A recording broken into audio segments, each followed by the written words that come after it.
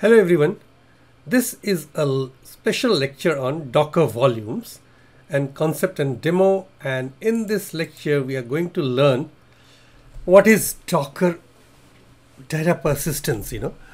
So far we have seen that the containers, the Blazor containers that we have done so far in this course by running the images to create containers at runtime on Visual Studio. If you kill those containers, if you remove those containers, so the data within those containers are also removed or destroyed. So by default, all files stored within a container are stored in a writable container layer. And this is the picture of the host, in which the container takes a small place and it has got a data within a writable container layer. All right. So this is the host computer basically. And hence when a container is no more in existence, its data also disappears, and it's difficult to get the data out of the container if another process needs it. So in comes the volumes for addressing the data persistence issues in the Docker. So we'll be talking about volumes. So what are the volumes? Volumes are the preferred mechanism for persisting data generated and used by Docker containers. In production scenarios, we want the data shouldn't be lost even when the containers are removed, because that's of no use if the data is also destroyed when the containers are removed, okay, or deleted. So to address that problem, as I have told, that the volumes come to our rescue, and the volumes help in creating more containers with the existing data.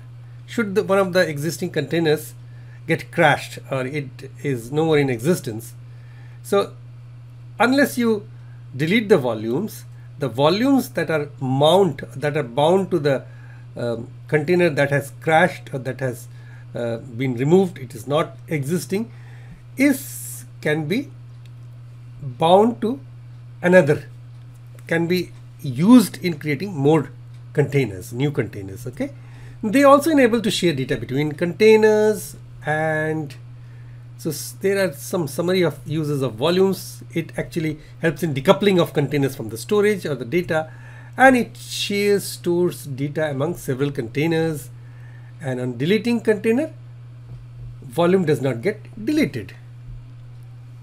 Okay, so now here are some basic Docker CLI, means command line instruction commands. So Docker V, minus V means this is the flag for the version. So if the Docker desktop, remember the Docker desktop for Windows is a must prerequisite for running any Docker images or containers. So you need to have, so just to check which Docker desktop version you've got. So this has got 20.10.8 build so and so. Okay, now the Docker volume is the command for getting all the volumes. So you have got these are the commands. In place of command, you will fill Docker volume create or inspect. Create is creating a volume, inspect is display the detailed information on one or more volumes, ls is list of volumes, and prune is remove all unused local volumes, and rm is the command for removing one or more volumes. Okay, so if you run Docker volume command -- help, so if you write Docker volume instead of command, you replace it with any of these commands, create, inspect, etc., and then --help, it will give you more information on the commands. So let's see some practical experience, practical commands running on our Windows command prompt or Windows PowerShell. Okay, so let's switch over to a Windows command prompt. Now I have opened up the Windows command prompt in the normal mode. No need to put it in the administrative mode. So, and I have actually changed the properties and made the screen blue and the font size as large. So you can do that if you are not sure about that by right click and properties, and you can change the cursor size, you can change the font small, medium, large. Okay, and you can change the layout, so and colors. So screen background is this blue color and this screen text is yellow. So Docker, let's start inspecting Docker volume ls, list of volumes that I've got. I've got already my volume I have created. So okay, that was previously, and let's do some Docker volume inspect. So this Docker volume inspect, so I forgot to write the name of my volume. So Docker volume inspect my vol. Okay, so it was created at this time, and local driver labels this mount point, and my vol options, whatever, and scope is local. Okay, so this is the, if you inspect the volume, it looks like this, and you can always prune it. Docker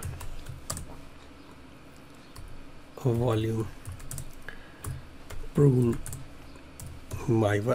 I'm just to show you the commands. So it will say that Docker volume prune. So Docker volume prune accepts no argument. Docker volume prune. Okay, then I'm just learning as I'm doing. Okay, let's take this approach. Docker volume prune.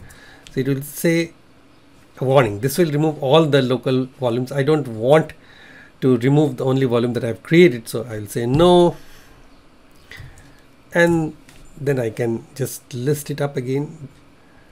Inspect Docker volume ls. So my volume is still there, and I can remove the Docker volume. Docker volume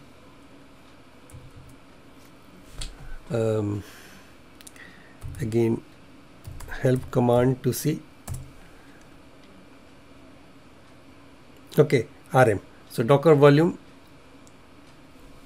Docker, in order to remove a volume, Docker volume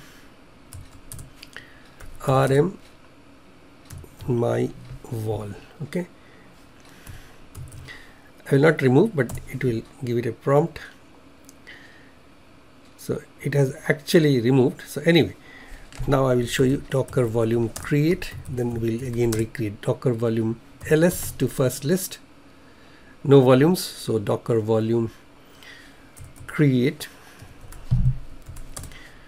my vol. All right, so it will create my vol. So if you again test it with Docker volume ls, so my vol is there. So we'll use this my vol, right?